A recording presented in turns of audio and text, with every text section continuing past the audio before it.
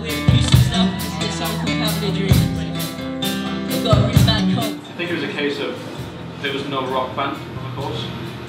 But we thought, we're all mates, let's have some fun and start a rock band. I didn't actually know you, Tommy. No, I didn't really know you know. And then we thought, yeah, let's do it. We did the assessment gig and it sort of took off then from there. I guess like if you stripped our songs down to like basics, they could be just, you know, pretty basic 4 chords, but then every now and then, like with my songwriting for the band, I like to just throw in something maybe a little bit people wouldn't expect, or maybe might be a little bit uneasy, just to make a little bit of tension in the band. I think we took everyone by by surprise, and our lecturers definitely caught on to that. And what surprised us as well was that The response we got?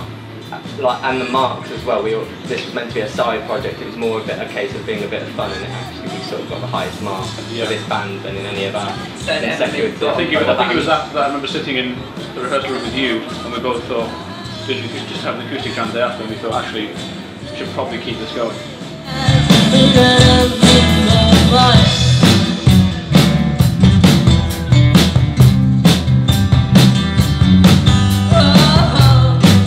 With these like recent acoustic gigs that we've done though as well, I think a lot of people have sort of realised that we can actually play other than just look like we can move around on stage or throw things about. All of our songs usually do start from acoustic and then become these band songs, so to work backwards makes a little bit of sense sometimes.